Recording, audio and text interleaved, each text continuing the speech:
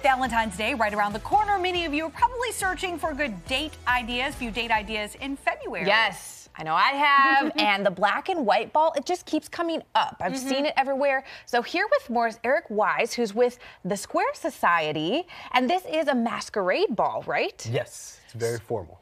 Yes, you get to dress up and put a fancy mask on. This sounds fun.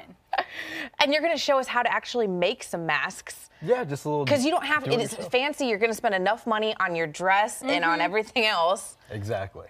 So what do you do?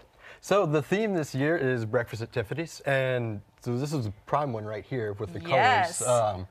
A lot of people, since it is a formal ball, people go with the traditional black and white attire, but a lot of people use masks to have a little color or flair or their tie. That's perfect. Yes. And it just makes it a little bit more fun, adds a little pop to your outfit. Yeah, I love the color. You can tell that you guys were very thoughtful in picking out this like turquoise color with this Tiffany's theme. So, okay, so you have actually made one. What are we going to do here today?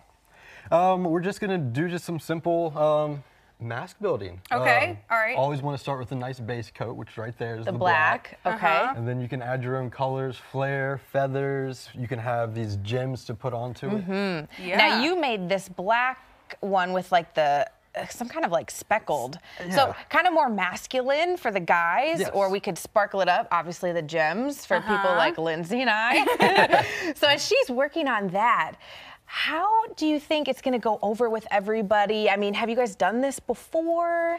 We've never done or introduced a do-it-yourself type mask thing, but this is our 14th annual black and white ball. Yeah. Last year we raised about $17,000 that all benefited the center and the square, which is amazing. Yes. And it's one of our largest activities that we put on. That's awesome. And there's going to be lots of food, right? Yes. I mean, yeah, to so fill people up. Your ticket goes towards food, drinks, and a voucher for the casino, which will go to a raffle for the end of the night.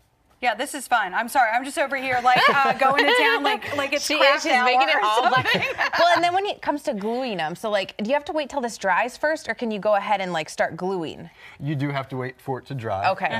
And then one of the best tips that my coworker gave me, so if you want to use glitter, we all know glitter gets everywhere. Yes. So the best thing to do is after you put the glitter on, wait for it to dry, spray it with hairspray. Or for the one that I made, I use polyurethane to kind of give it a little bit of a sheen, and it keeps the glitter from coming off.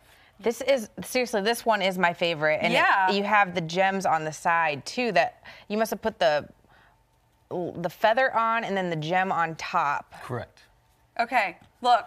I'm finally done. Okay, it's ready. Okay, so it's got to dry a little bit, but hold it up. I know. Okay, so it's just you just start out with the black one, and then I guess we can just go from there, right? Correct. So look, there we go, finally, and then then we can glue these little gemstones on here. This is so fun. Yeah, that's gonna be a great time. And especially too because it's a big event with couples and everything. So it's a nice project if you want to do something with your significant other.